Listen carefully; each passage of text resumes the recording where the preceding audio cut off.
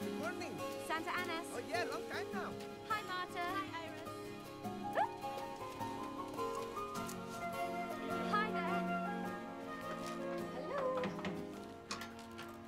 Good morning. I counted. 9 movies are opening today. I remember when 9 movies would open in a month. Now, a picture has to make a killing the first weekend or they're dead. This is supposed to be conducive to great work. Arthur, have you always been this feisty? Well, I may have slowed down a little, but yes, you've got to fight the fight, kid. Okay, your mail. Gas company, phone bill, and you've got a letter from the Writers Guild of America West. Are you watching the movies I recommended? Yes, love them. Irene Dunne is fantastic. Gumption. Oh, my God, tons of it. Arthur, don't you want to open that letter you just threw in the bin? No. They keep writing me about the same thing. But it might be important. It's not. They want to arrange some kind of tribute to me. A night with me.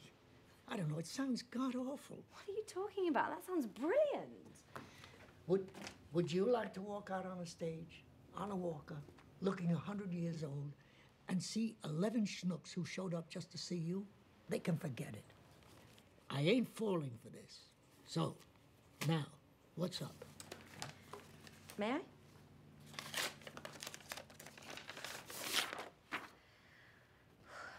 An evening with Arthur Abbott.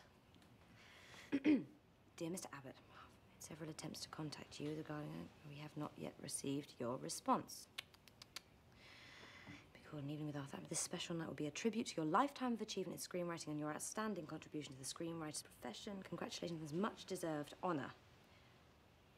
Arthur, this is a big deal. You know, and they want to do this soon. Listen, I reckon that with a little bit of exercise, you could walk out there on your own and, you know, maybe I could go with you as, like, your date or something. I would take you proudly, my darling, but I'm not going. Anyway, how would you propose to get me in shape? Seriously. Easy.